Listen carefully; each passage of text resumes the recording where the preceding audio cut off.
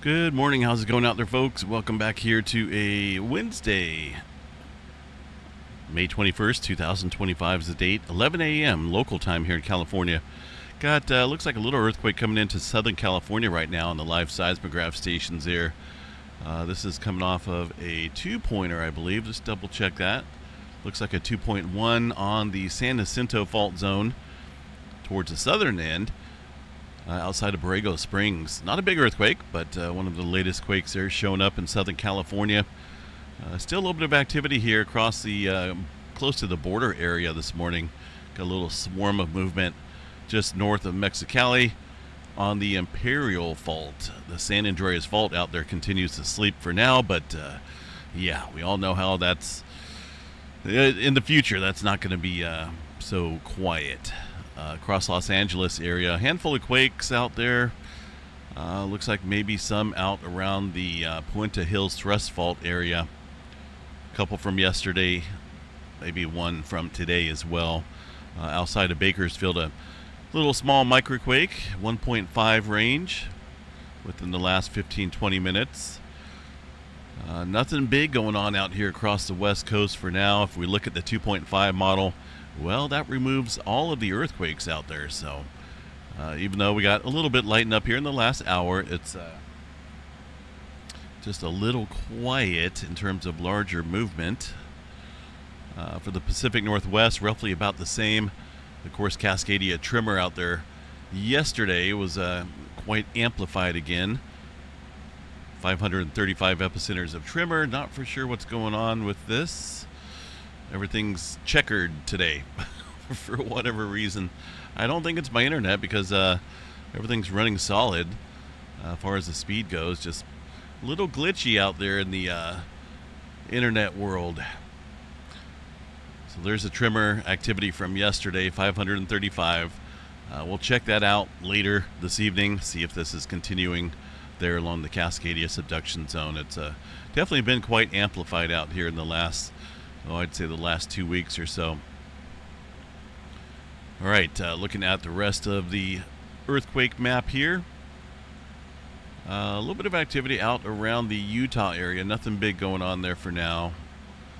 Yellowstone National Park, pretty quiet up there. Let's double check that and see what we got. Decided to use the a different web browser to check the Yellowstone seismograph stations. For whatever reason, when I use the Google web browser, it gives me a certificate error. But looks like it's working fine on the Edge browser. No, really no earthquake activity to note there across the Yellowstone supervolcano for now. Actually, it looks pretty darn quiet. Texas oil fields still getting hit out here with a bunch of earthquakes. Nothing big, just some 2s and 1s and occasional 3. The rest of the country there, as you can see, pretty quiet. We got one little, what is this, a query blast up there. Little 2-pointer. All right, so what do we got going on here around the world? Largest earthquake here. Looks like it's going to be from yesterday, a 5-pointer. So far today, after midnight, the largest one's going to be a looks like a 4.6 here along the Izu Trench. That coming in at 33.3 miles deep into this area. Obviously, that's going to be adding some further strain here across the Nankai Trough, which you know, you guys are probably getting tired of me mentioning it, but it's coming up, I think, for some large earthquake activity. Been building up some steam and momentum for a little while. A lot of earthquake activity happening around it. Not so much on it, but when it does, it'll be a fairly big. Hawaii yesterday, a 4-pointer down there underneath the Pahala area. Looks like for the most part, there's been a couple more earthquakes there around the Hawaii area since that 4.2, but that's quite common to see earthquake activity down there at that depth. It's about 20 miles or so underneath this area.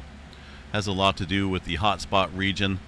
As the Pacific Plate moves off to the northwest, that hotspot can get some earthquake activity down there. Now it looks like, well, here's the last 7 days of earthquake activity. Looks like a lot of the microquake activity has died off here in the last 24 hours, but that could easily come back at any time. Let's see what we got for the latest Kilauea update.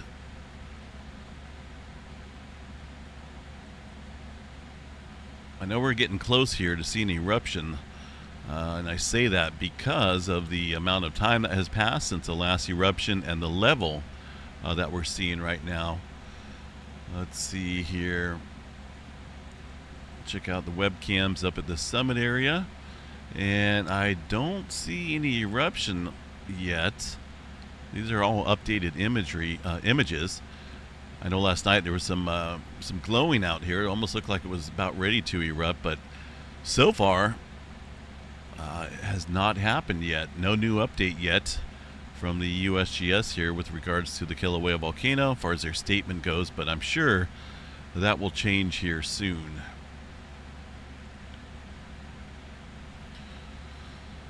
Let's see what else we have for the earthquake 3D globe. There's that super deep earthquake. Well, there's actually, yeah, that's got to be deeper than 33 miles there. Which one is that? Oh, yeah, that's going to be 4.1. The USGS not showing this earthquake here. That's 530 kilometers deep. There's the one that's 33 miles deep here. Got some activity stirring up. Maybe on the Nankai Trough. Notice that 3.6. That's from the EMSC model, so that would be right about here. Let's take a look at that real quick. That could be a foreshock to something much bigger. Nankai Trough, I think, is probably a prime suspect there to produce a mega quake here soon. What is going on here? Today's not Monday, it's Wednesday. Should be working. What is up with that? Let me see here. Maybe it's just that that Google browser there.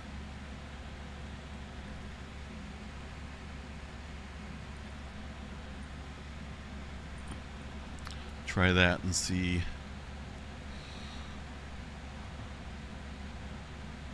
Well, this one looks like it's working, so yeah, I don't know what's going on with the other one. Weird. I'll have to maybe do a reset on it. But yeah, there's 3.6 earthquake there on the Nankai Trough. That's into the subduction zone as well. About 70 kilometers there listed on the map. Nankai Trough, of course, is this major subduction zone, south coast of Japan here.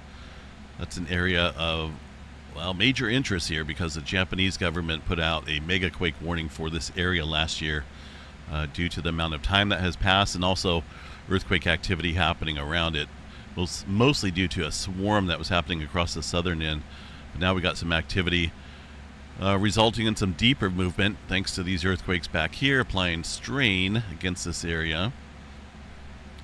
Watch that pretty closely. All right, what else we got out here around the globe? South America looks like some activity stirring up in the last 24 hours, but that is a lot from yesterday. The Atlantic Ocean there, pretty quiet.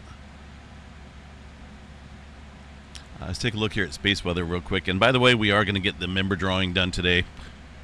Been working on it. Been throwing in the member names there to the fishbowl, so we'll definitely get that done here this afternoon. We're still down there in the B flare category, B6.1 coming in. Not a whole lot of sunspots out there that are active in terms of throwing off any strong solar flares, and I really don't see any noteworthy areas here or any areas of interest to watch as far as flaring goes. Overall flare threat, these guys showing a 5% chance for an X flare, M flare at 35. No major roars there in the forecast for now. We'll just kind of watch things, see how it goes. As far as any close approach asteroids here, see if we got anything headed to the planet that we need to know about.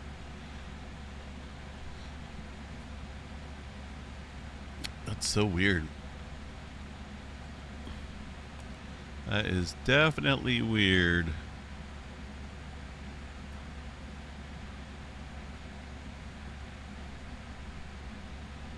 Huh.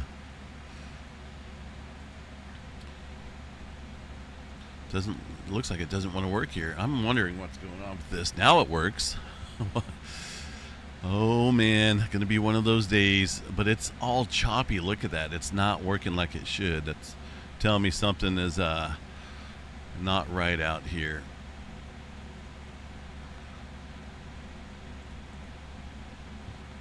Anyway, as far as anything close approach, this one's actually fairly close here. A newly discovered 42-foot bus-sized asteroid. That 71,000 miles here. That's well within the Earth-Moon distance. Coming in today. But that's it's definitely close. But the size of that, not all that big. Probably create a nice fireball if that were to enter into the atmosphere. But even so, that's a decent number. I normally won't investigate this until we're probably around 12,000 miles or so, maybe 20,000 miles. Then we'll look into the details of the path of that asteroid. But I think right now that's fairly safe. Aside from that, everything else looks at a decent distance there. Storm Prediction Center. It's got to be this. I may have to reset everything today. Because it works fine on this end. That's really weird. Alright, we'll just use this for right now.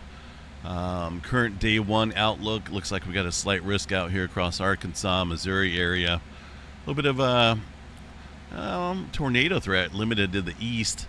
Looks like mainly some wind and a little bit of hail threats out there today. Nothing big. Next couple days look about the same. Some storms back building there across Texas for tomorrow. Might have a little tornado risk with it. Mainly some wind and some hail threats out there. Texas definitely famous for producing some big hail.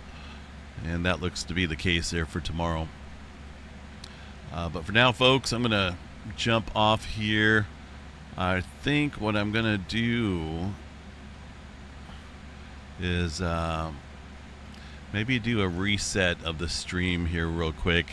Bring everything down and delete a whole bunch of stuff as far as cookies and stuff go on the Google Chrome browser.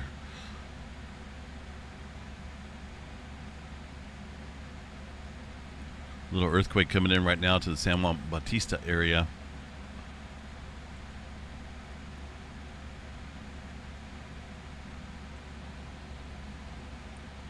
.2, so things are moving out here. They're definitely on the move, and it seems to have picked up in the last half hour, 45 minutes or so, across a good chunk here of California.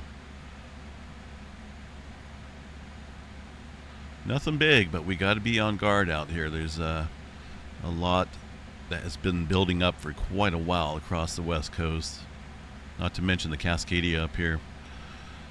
But we'll continue to watch that, folks. I'm going to jump off here, get this video uploaded. I'm probably going to pull down the stream for right now, do a quick reset on everything, and then we will be back here in a little bit. And, of course, the member drawing coming up a little bit later this afternoon. So I'm going to pull the stream down, and we'll be right back with that. I'll catch you guys here soon.